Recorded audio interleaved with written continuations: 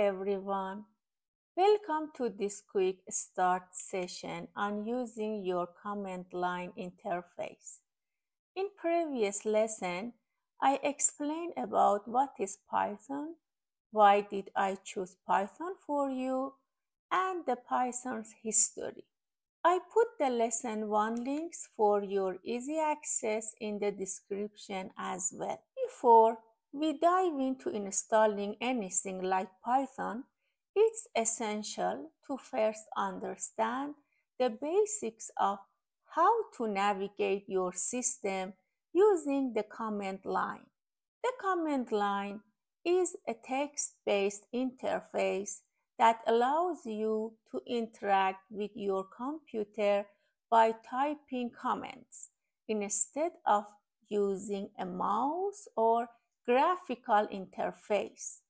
It's commonly used by developers, system administrators, and power users to run programs, manage files, and configure systems more efficiently.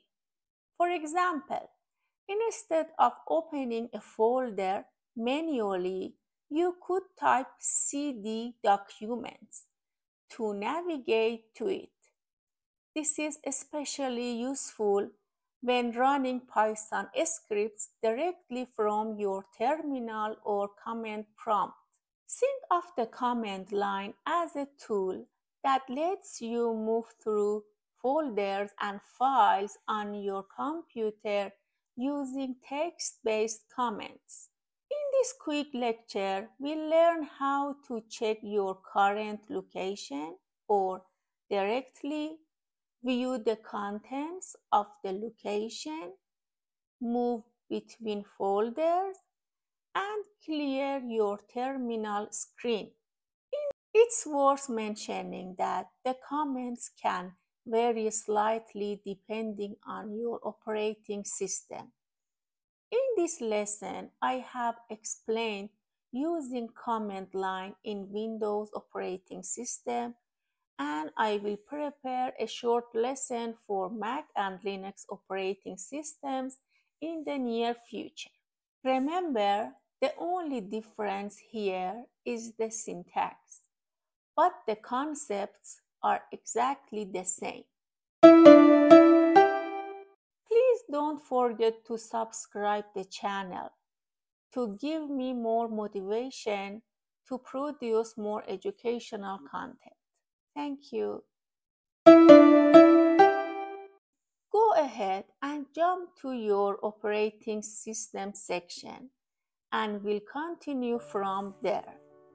Let's walk through how to work with the command prompt on Windows. To open it, go to your search bar and type CMD. This should bring up command prompt as one of the top options. If that doesn't show up, try searching for command prompt in full and launch the desktop application from there.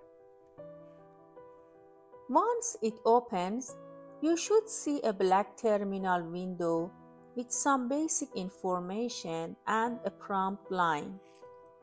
Let's begin by finding out where we are on the system. This means checking our current directory. You can do this by typing cd and pressing enter.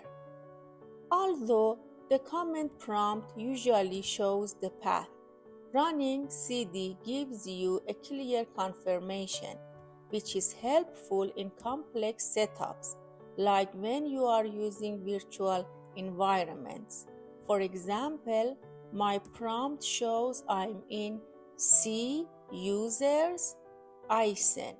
That means I'm in drive C, folder users, and subfolder ISN. To see the contents of this directory, like files and folders, type dir and press enter. Now you'll see a list of everything in the current folder: documents, desktop, downloads, maybe even some hidden files, which is noted by starting of a dot. Want to move into one of these folders? Just type cd and then the name of that folder. So, if I want to jump into desktop, I would type cd desktop. Now, if I run cd again, I'll see that I'm inside the desktop directory. To move back one level, type cd space dot dot.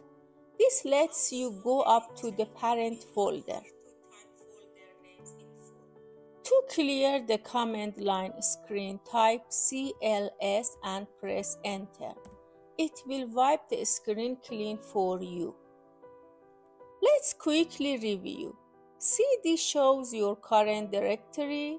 dir lists what's inside. cd folder name moves into a folder. cd space dot dot takes you back, and CLS clears the screen.